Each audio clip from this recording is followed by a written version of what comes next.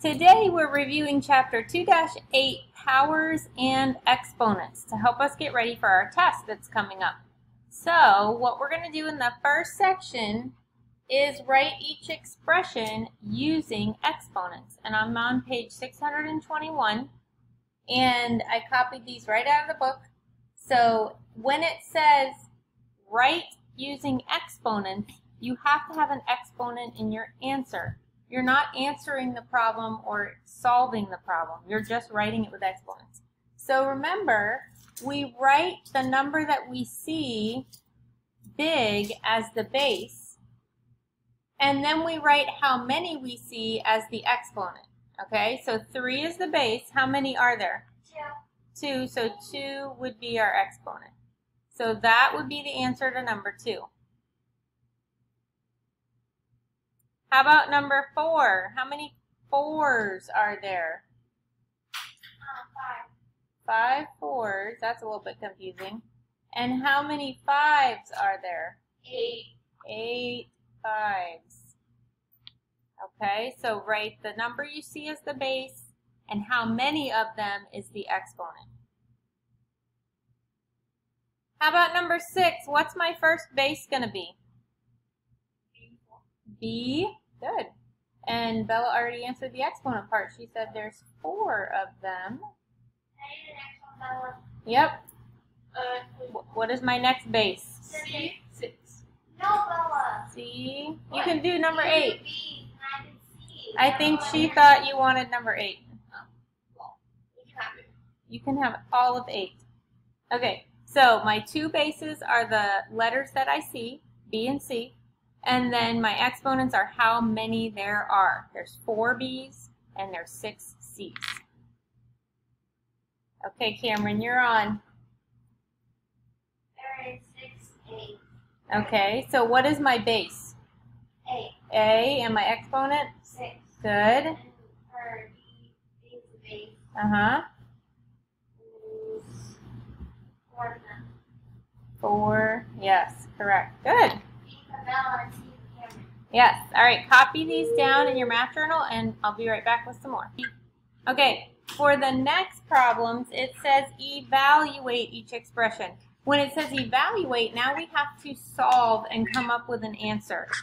So I actually have to find out what 4 to the 3rd power is. 4 times 4 times 4. Good job. So 4 to the 3rd power is like 4 times 4 times 4. So what is 4 times 4 times 4? Bella, can you do it? That's 4 times 4. Oh, yeah, that's what it is. 4 times 4 times equals 64. 64. And that is the answer to that one. Now, did you guys see my video when we were all e-learning and I was trying to show you like how to use the calculator? You remember that? I know. What? You owe me Starbucks then. Okay, so I will help you with the exponent on the calculator if you need it, if you're not sure how to use it, okay? All right, so number 14, 2 to the 6th power. What is 2 to the 6th power? Bella, you can do it, and then I'll go It's for it. 2, and then a bunch of 6. So there's 6 2's. Yes, there are 6 2's, and they're all being multiplied, or we can just use the exponent function on our calculator. So I put the 2 in, and then I hit this little X. Look at my screen, girls. You see my little exponent with the X? Yeah. That means I can enter, oops, no, that was the wrong thing. I can enter whatever exponent I want. It's this one right here. X to the n power, and then I hit the 6 because it was to the 6th power, Did Bella and answer equals. the question? It's 64. Yes. Did you answer the question, Bella? You mean on 12? Yeah. 14. Oh, 4. 12 is, or 14 is also 64. It's also 64. 2 64s in a row. Okay. Number 16, we have to do 2 to the 4th power. What is 2 to the 4th power? Put it in your calculator. 2 to the 4th power.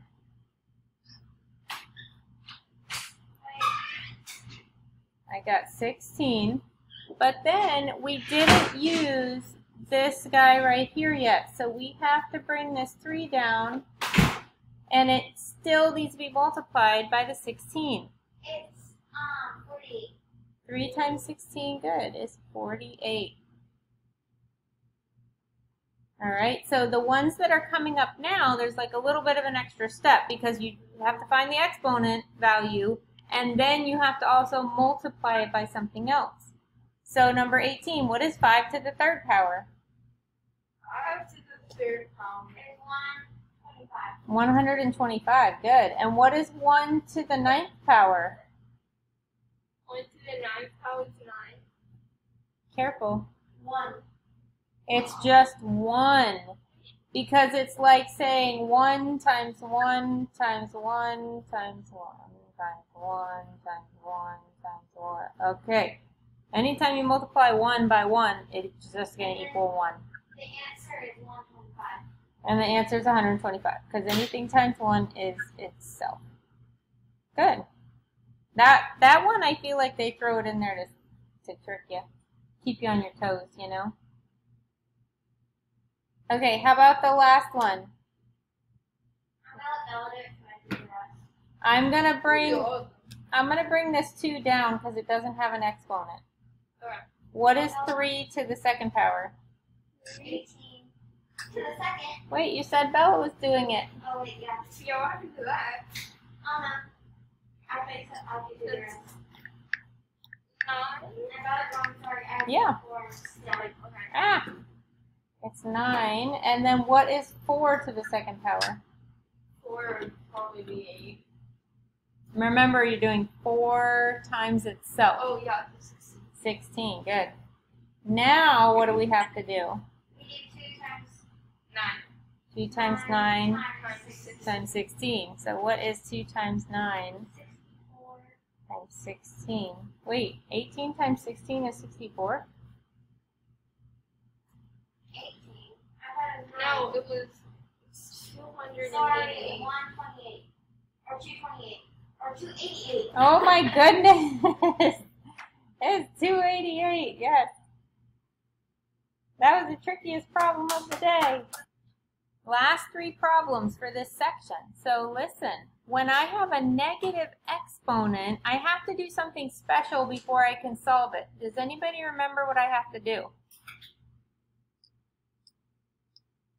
Negative exponent. This is a weird one. When I have a negative exponent, I have to turn it into a fraction with a 1 on top.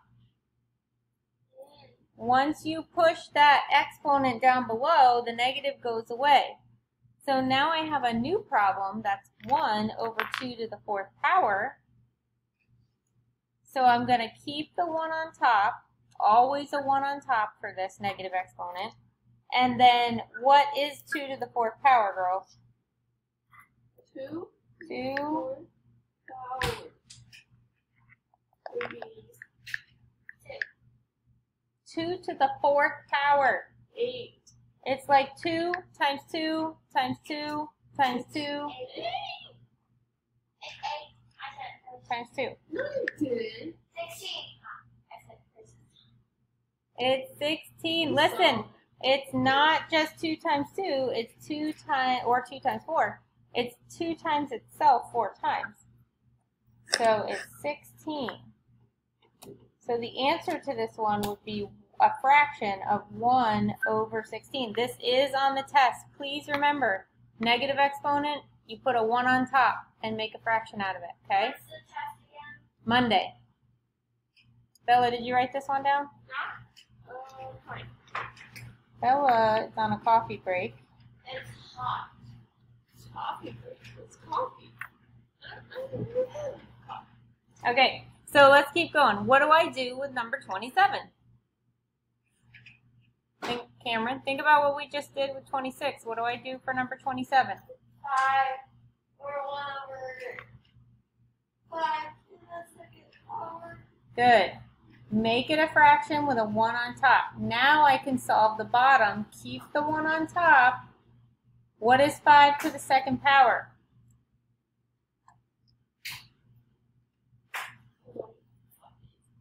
Good. 25. Okay. So negative exponent, your answer is going to be a fraction with a 1 on top. And number 28. Does anybody remember what happens when you have an exponent of 0? Okay, those are both good guesses.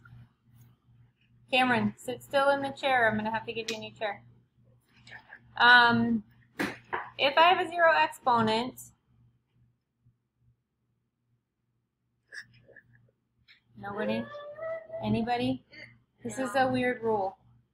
Is it negative? Nope, nothing negative. It's Multiply.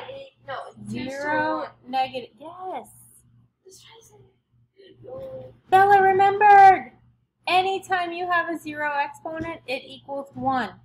Even if you have like 5,246,000 to the 0 power, it equals 1. 0 power equals 1, okay? Wow, that was good remembering, Bella. All right. That's all for today. So copy all of these in your math journal, and I'll see you next time.